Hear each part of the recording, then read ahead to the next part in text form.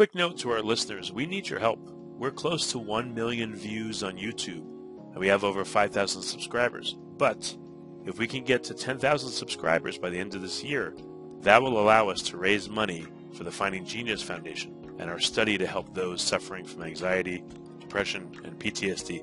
Please just take a second and subscribe to the podcast. And if you can, like the video. That'll help us get more listeners. It'll help with the YouTube algorithm. And again, help us reach our goal of 10,000 subscribers and 1 million views. We're going to hit the 1 million views, it looks like, hopefully by May of 2022. But the 10,000 subscribers will be harder. That's going to take until the end of this year. Thank you. Forget frequently asked questions. Common sense, common knowledge, or Google. How about advice from a real genius? 95% of people in any profession are good enough to be qualified and licensed. 5% go above and beyond. They become very good at what they do. But only 0.1% are real geniuses. Richard Jacobs has made it his life's mission to find them for you. He hunts down and interviews geniuses in every field: sleep science, cancer, stem cells, ketogenic diets, and more. Here come the geniuses. This is the Finding Genius Podcast with Richard Jacobs. Before we begin, a note from our sponsor. I'm Richard Jacobs, Executive Director of the nonprofit Finding Genius Foundation and host of the Finding Genius Podcast. In late 2016, I was rear-ended at 65 miles an hour by a truck on the highway, which sent me off-road into a ditch. The impact of the collision gave me a concussion and other injuries. At the hospital, a CT scan showed that I had thyroid nodules, which turned out to be cancer. It was then, when I had a biopsy of my neck, that I realized even if I was a millionaire, I wouldn't want a second or a third biopsy due to the pain and the invasiveness of it. And appointments at that time for thyroid experts were 3 to 6 months out. And I was worried about dying now, even if that was irrational. So because of this, I've decided to raise money to conduct a literature review on steroids, on the causes of anxiety and depression, a condition that affects well over 50 million people in the United States and hundreds of millions worldwide. Our goal is to create a codex, a guide that reveals all possible treatments for anxiety and depression for people that live with the condition, or for loved ones that have it, as my wife and my son do. To find out more about our fundraiser, visit findinggeniusfoundation.org and click on Current Initiatives. And now, to our guest. Hello, this is Richard Jacobs with the Finding Genius Podcast and the Finding Genius Foundation. Today's podcast is going to be a recounting of my field trip that I took with my wife to Oklahoma City about a month ago. We visited the Museum of Osteology, and from that visit, I took about 160 photos and spent a few hours there and bored my wife to death, but I really enjoyed it, and I had a series of observations that came from what I saw. So that's why I put together this book that contains 7 of these observations and 31 photos and some description of what I saw. So let's talk about that now. So the Museum of Osteology was created by J. Villameret. He has assembled over 350 skeletons from all over the world. He spent 40 plus years collecting and preserving skeletons. His story is told once you go into the museum. So I thought that was really cool that, a regular old guy would take his interest and make a museum out of it. And it's pretty cool place. I mean, there's 2 floors. If you take your time and look at everything, you could easily spend 2 hours there, easy, going through all the stuff. It doesn't look very big from the outside, but it's got a lot of great stuff inside. One really cool thing is Jay had his head scanned, and he has a replica of his skull there. When you first look, you go, oh no, he died. But then you look again, and you go, oh, he's still alive. But it was weird to have that there. And I think it'd be weird to sit there and contemplate and look at your own skull. It would be very, very interesting to do. Anyway, so let's get into this. One of the inscriptions when you first go in there, introduction, it says, a lifelong fascination with all things bones, a 4 decades-long hunt for the specimens of 2,500 species, past and present, an unwavering desire to preserve, appreciate, and display this rich history of life on Earth. These things led to the establishment of the largest privately held collection of osteological pieces in the world, a place where science displays are more like works of art, capturing the attention of every eye that lands upon them, and telling a profound story without uttering a single word. I'm Richard Jacobs, and this is my casual trip with my family to a bone museum. Again, that sparked a number of observations that I found too intriguing not to share. Enjoy, and please, Never stop being curious, never stop asking questions. The good ones can lead to the greatest discoveries of mankind. So follow me into the museum. Observation number 1, power of connection. So looking at various animals, elk, deer, tigers, etc., I noticed that antlers, horns, tusks, claws, certain teeth, and other skeletal characteristics, they grow continuously straight from the internal skeleton to the external body. There's no break in between. But there's a sudden dramatic change in the composition and structure of the bone. So I thought that was amazing. I don't know what I could have possibly thought, how a claw or a horn could connect inside the body to the rest of the body. Again, I just never thought about it until I went to this museum. But when I saw that the connections were essentially seamless, I thought that was really, really interesting. So a few pictures displaying that. Then I want you to imagine that you have horns protruding directly out of your skull. They're a part of your skull, directly linked, just like a buffalo or an oryx. These horns, again, are a direct extension of your skeleton. The inside of you, skeleton, now seamlessly comes out to the outside. So if you think about it, when you're looking at an oryx or a yak or one of these animals, and you're seeing its horns, you're literally seeing its skeleton. I don't think anyone has realized that. The bone looks dramatically different color, different texture, different thickness and shape and everything, but it's still bone. So it's weird to think like, wow, I'm seeing this creature's skeleton on the outside. So that was one realization I had. And hey, maybe it's obvious, but I just thought it was pretty cool. Now I want you to consider the strength and the power behind horns and claws and things like that, and how much damage they can inflict upon a person or another creature. These are not like fingernails like we have that could easily be torn off, even though they can do damage. Imagine claws, horns, antlers, all that stuff directly integrated. It's part of your skeleton. Imagine you hitting someone with your head and you get a big set of horns on, and you're hitting them with your entire skeleton all linked, your whole body. That would give you tremendous power, and an immense amount of pressure would be required to break these bones. But again, the power, now you can see why animals are a heck of a lot stronger than we are, especially when they have these upgrades to their skeleton. Observation number 2, normal versus cancerous bone growth. So I saw the areas of bone that are continually growing, like the horn area of a rhinoceros, rabbit or rodent teeth.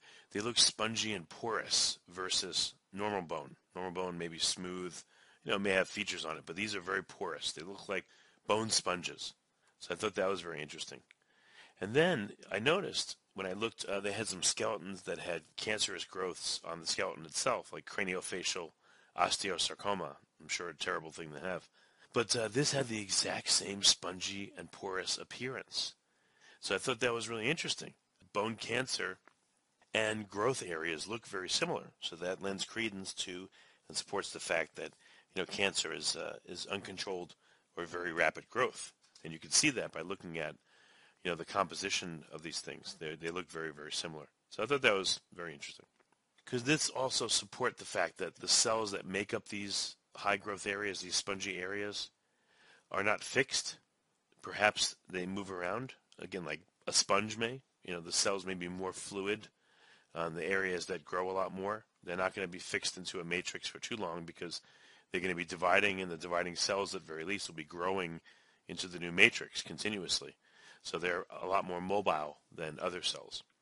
Observation number 3, the bones to a skeleton are like a chassis to a vehicle. So I realized a skeleton is like the chassis or the frame of a car. That's what all the other parts are built upon. Put the seats in it, put the body over it, the hood, all that stuff. But you got the underlying chassis, just like creatures have skeletons. And this chassis can serve a lot of different purposes with very similar looking bones. So you get birds that can fly and fish that can swim. You've got snakes slithering along the ground. You have people walking around on 2 legs, gorillas. Then you have cheetahs that can go 80 miles an hour in short bursts. So think about it. This same chassis can allow you to fly, to swim underwater, to run 80 miles an hour. To walk upright. It's amazing all the things it can do. So I just thought that's amazing. Again, the bones don't look that different. Each skeleton, you have a head, you have a body, you have usually legs and sometimes a tail, and you've got ribs, and you've got eye sockets, and you've got sinuses. I mean, they're all pretty similar. So this is a chassis that can do many, many things. So I just thought it's very, very interesting that this chassis concept. Observation number 4, upgrades to the chassis. So skeletons can be upgraded in ways that make them a lot more powerful and useful. So think about animals that have protective armor, like an armadillo or a turtle. These plates are anchored into the spine, which is amazing. Again, I don't know how else they could be anchored, but they're anchored directly to the spine. So very strong protection. The turtle itself, they're completely integrated. They're a softer animal inside of a very hard shell. So it's just amazing the things that bone can do. Before we continue, I've been personally funding the Finding Genius podcast for 4.5 years now, which has led to 2,700 plus interviews of clinicians, researchers, scientists, CEOs, and other amazing people who are working to advance science and improve our lives and our world. Even though this podcast gets 100,000 plus downloads a month, we need your help to reach hundreds of thousands more worldwide. Please visit findinggeniuspodcast.com and click on Support Us. We have 3 levels of membership from $10 to $49 a month, including perks such as the ability to see ahead in our interview calendar and ask questions of upcoming guests, transcripts of podcasts you're interested in, the ability to request specific topics or guests, and more. Visit findinggeniuspodcast.com and click Support Us today. Now back to the show. Let's look at a buck's antlers, or deer's antlers.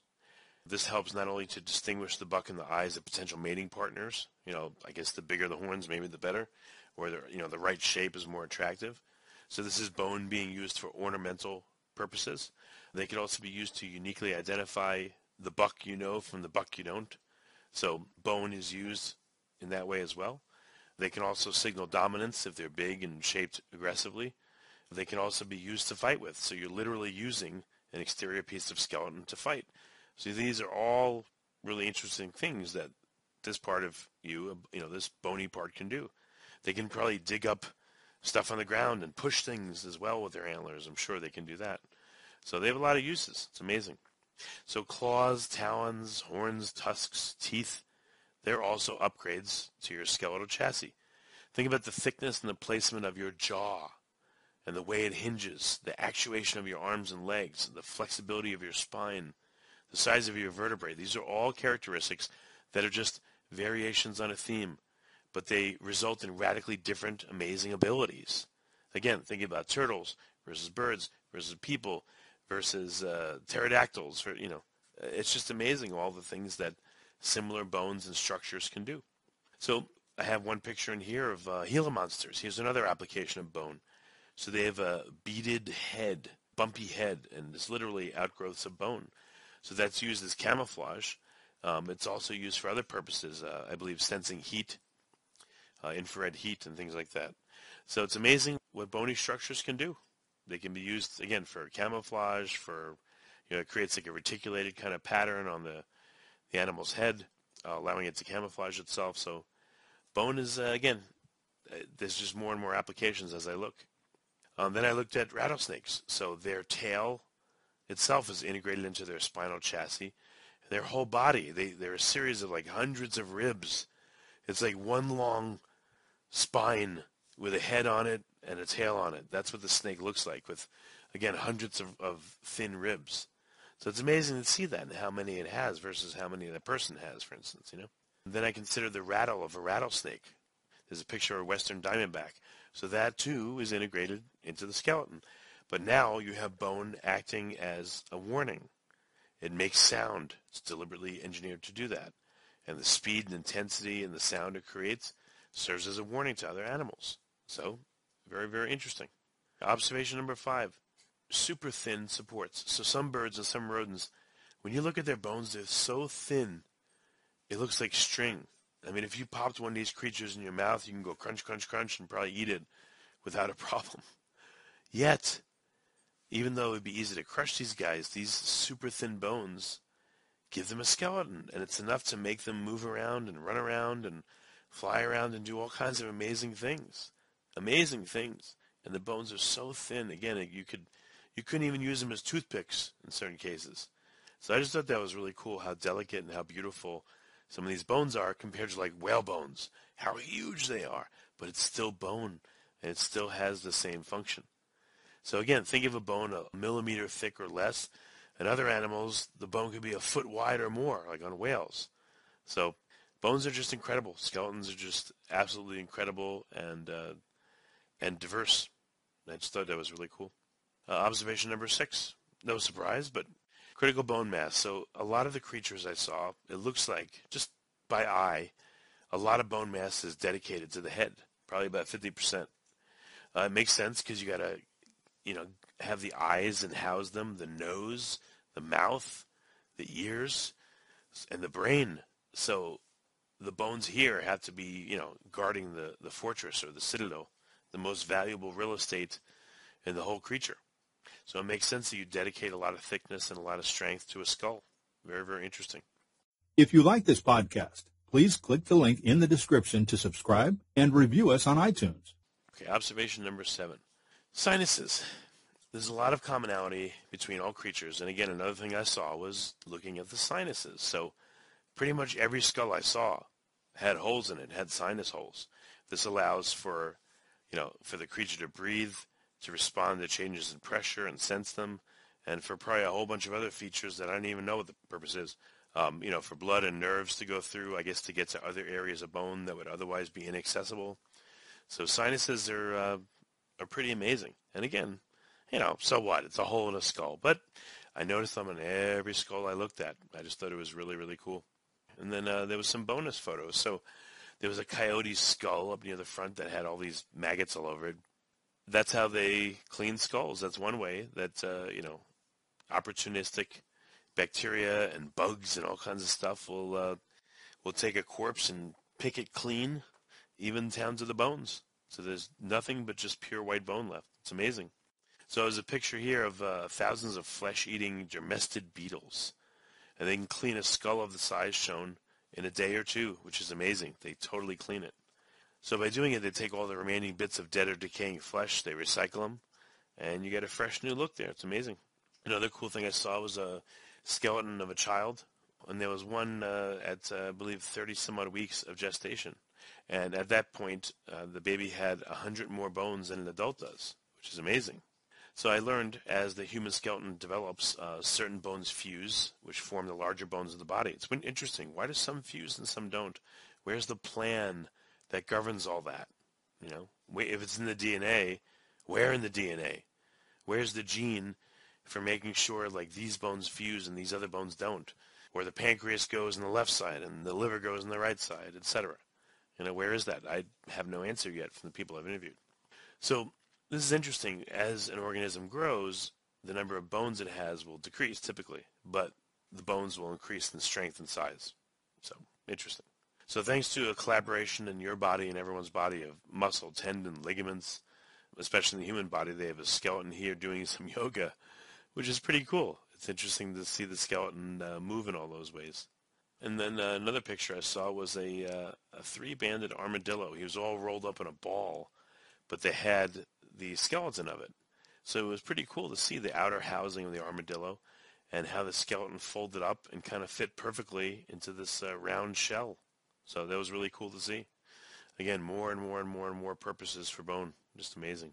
So one thing I want to talk about at the end is I realized at the end of this bone museum trip that someone had to design all these skeletons. I just don't think it's random. I mean, look at all of them that are using similar chassis, similar features over hundreds of millions of years. It's not like creatures looked one way. Back 400 million years ago, they had 3 eyes, and now they have 2. They had 5 legs or 3 legs instead of 4. I mean, you see the features of bone repeated over hundreds of millions of years. You've got some creatures here, again, that are hundreds of millions of years old, and you've got some that are totally modern. So these features have been preserved over so long. That tells me that nature is unlikely to be random, because why would these same forms repeat over and over such a long time?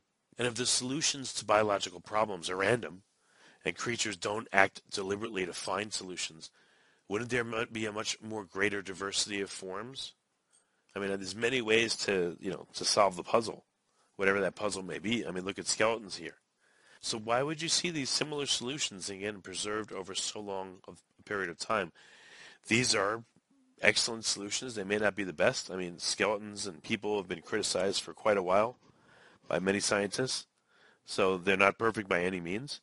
But why would these solutions exist and not others? Why wouldn't things keep optimizing and optimizing and optimizing? But they're not. So it's just amazing to contemplate the choices that nature has made. And again, I don't see these choices as random. Why do I believe that? Well, like I explained, hundreds of millions of years, variations on a theme, successful versus unsuccessful, or completely optimized skeletons. So I don't believe that neo-Darwinism can explain the tremendous amount of commonality, not only variability, but commonality we see with our eyes. So another thing I noticed, again in terms of commonalities, is every skeleton of every creature had 2 eyes, not 1 eye, not 3 eyes. I know spiders have 8 eyes, but most creatures only have 2 eyes. That's it. And the eyes are usually they're not positioned randomly on the body.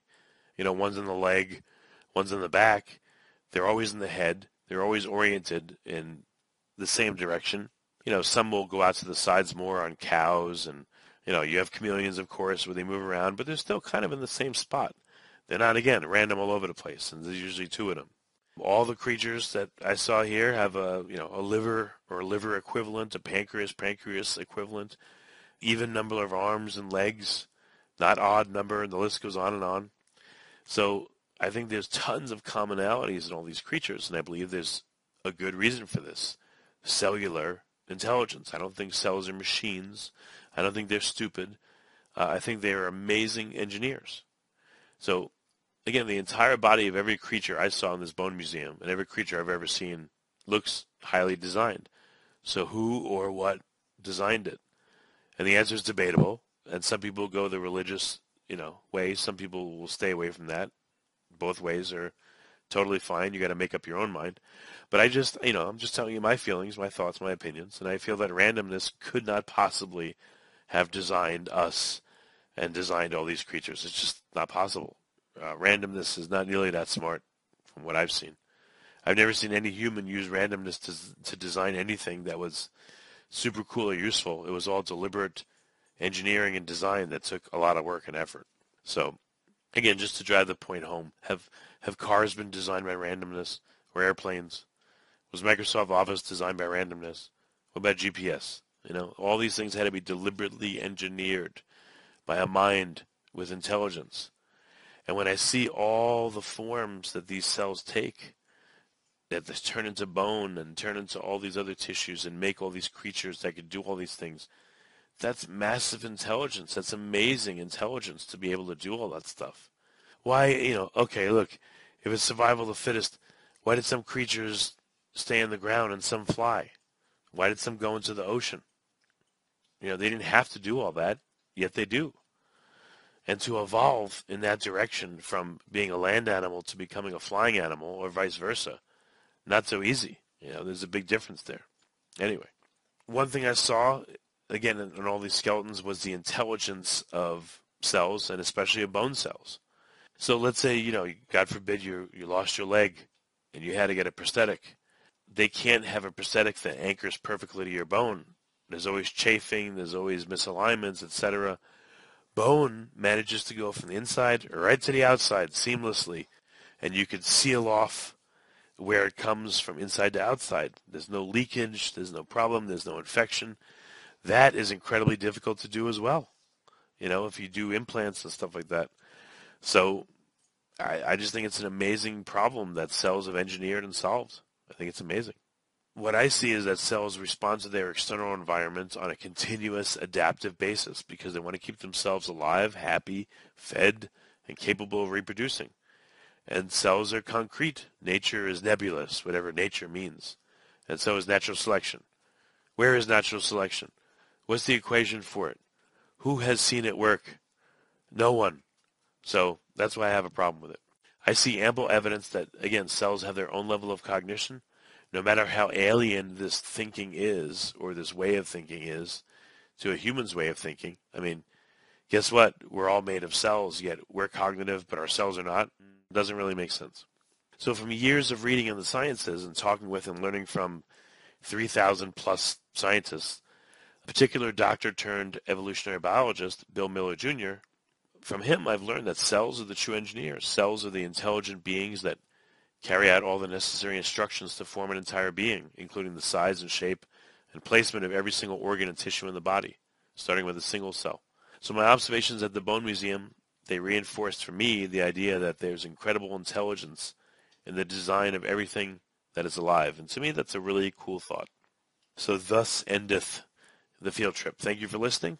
If you like this, please like and subscribe and rate and review us on iTunes and wherever you listen to podcasts. And thank you so much.